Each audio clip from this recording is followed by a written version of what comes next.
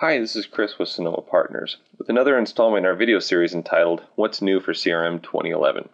Now today I want to talk about some of the form improvements that have been made, specifically around form navigation and role-based forms.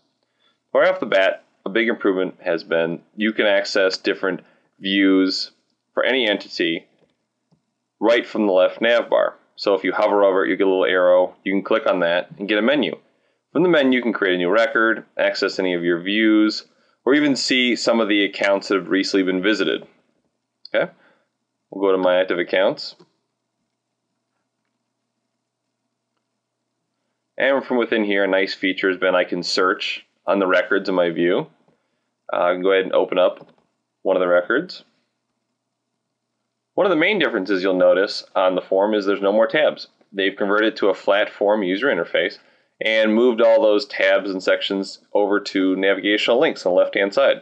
So from here you can drill into any one of the form sections and collapse it to make it a little more readable if you'd like. And then on the right-hand side, you have the capability of clicking a drop-down list and seeing all the records that were in the view from where we came from. So you can see all the different records in here. And then from here you can also go up and down to different records sequentially. If you make a change to one of these records and then try to navigate off before saving, it'll yell at you, and we can save a change and then move on to the next one. So that's going to help cut down a lot of different clicking and drilling and opening of different forms and make me way more productive. So another nice enhancement is the creation of what's called role-based forms. Previously, you had one version of the form and everybody had to use it regardless of their security clearance. And now you can create as many different versions of the form as you'd like and assign it to different roles, different security roles.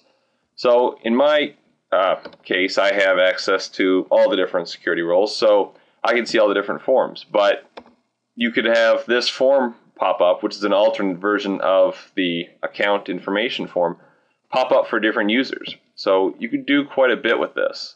As you can see, this is a whole different form, and in the next installment of this series, we're going to dig into some of the form control enhancements.